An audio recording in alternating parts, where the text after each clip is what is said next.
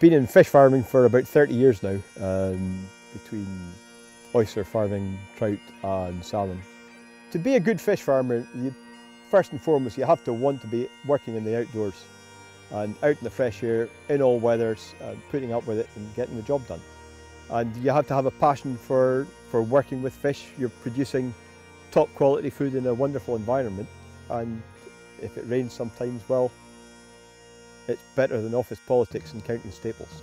The big difference here at Western Ross is that we're all about the fish. We're out here every single day because it's one of the fundamental principles of good animal husbandry is that you look after your stock.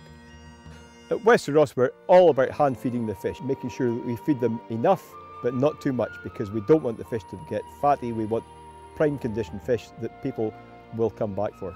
We're feeding to appetite a very high quality diet. It's a mixture of vegetable protein and fish meal. We're constantly observing the fish. We're seeing how much they're eating. We're looking at how they're behaving in the water all the time. We're constantly monitoring the health, the happiness of the fish. Every 2.5 to 3 weeks we change the net, so we move the fish into a clean net, and we lift the net they were in up out the water and just let it dry in the sun and the wind. We're not putting any pollution in the water, we're not using chemicals. The sea lice problem, which is a big issue for a lot of farms, we're dealing with them now very successfully by using wrasse, which are natural cleaner fish. They pick the lice off the salmon. And the main thing is, if you get the wrasse in before you have a problem, you never get a problem. It's always much easier to prevent trouble than to try and rectify it.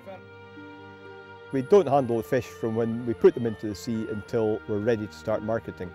And that means that there's no compromise to the fish's immune system. That means we've got the best possible growth and the best possible fish. At Western Ross, we're very aware of the needs of our customers when it comes to marketing. So when the fish are ready for market, it's all about minimising the stress on the fish, which maximises the flesh quality. So if the fish are not overcrowded, they're not crowded for too long, minimal stress gives you the best possible texture, and that's why people will keep coming back.